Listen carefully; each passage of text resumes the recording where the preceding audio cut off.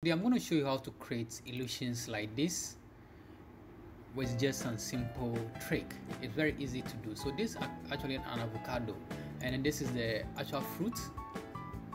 So this is the actual fruit, and then we're going to create an illusion of that. I can do this for several fruits, and you can do it for any other animal, or even use your own picture to do that. I'm going to walk you through step by step how to go about the entire process. Like, subscribe if you enjoyed this video, give me a thumb up, and don't forget to turn on post notifications so you don't miss any of my upcoming video tutorials. So you're going to take the fruits, and our advice that the fruit should have a transparent background. Let's jump into this. So we're going to use a website called huggyface.co. So we're going to use this website, huggyface.co. The link is going to be at the description of this video. So now this is what we're going to do. When you open this website, when you click on the link, just go to spaces. Now this website can do a lot of things, but we're just going to focus on the illusion for now. So just scroll through and go down, and then I'm going to show you which of the options we're going to pick. So you can see there are several options over here.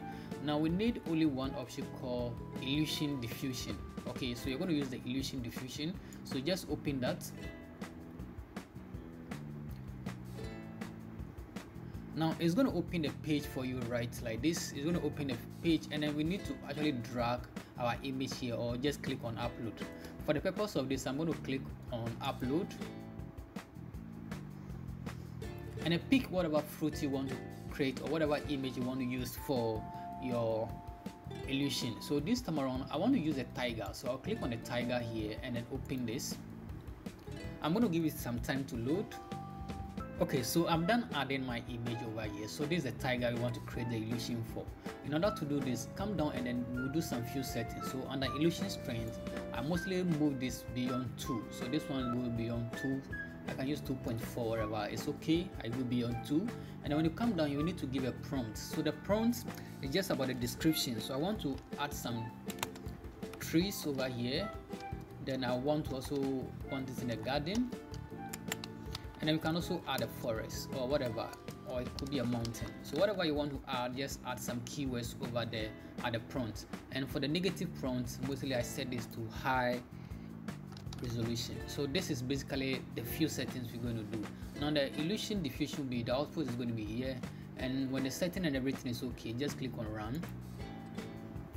It's going to take some time to generate this particular illusion for us. So it's going to generate that for this tiger. So let's give ourselves some time.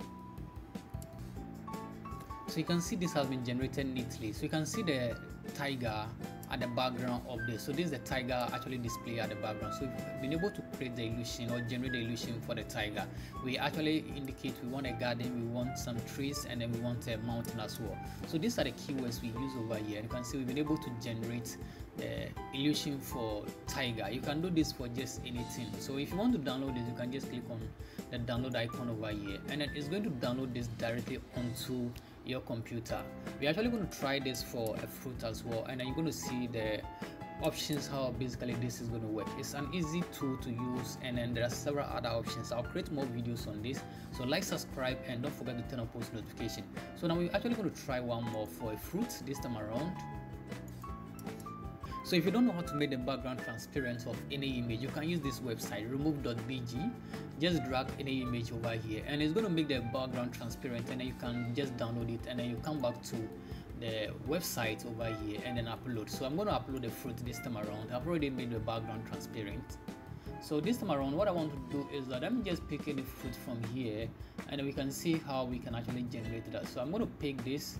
Okay, so I'm going to pick this is a pawpaw, papaya. Just select that and then open. Okay, so I'm done adding my fruits. I'm just going to do the same thing. So I'm going to increase the illusion strength to above 2, then put the prompt over there. This time around, I just want a garden,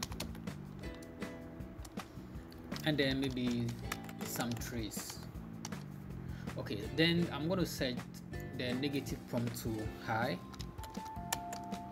and then I'm going to click on run. So the same way is going to generate the illusion for us over here. You can see this has been generating neatly at the background as well. So basically this is very easy way to go about it. If you want more, so if you want more tricks, more techniques, and any other IT tips, this is the right channel for you. Subscribe and don't forget to turn on post notifications so you don't miss any of my featured videos. So you've been able to do this for both the animal and then the fruits. Like, subscribe for more. Till I come your way again. Bye bye.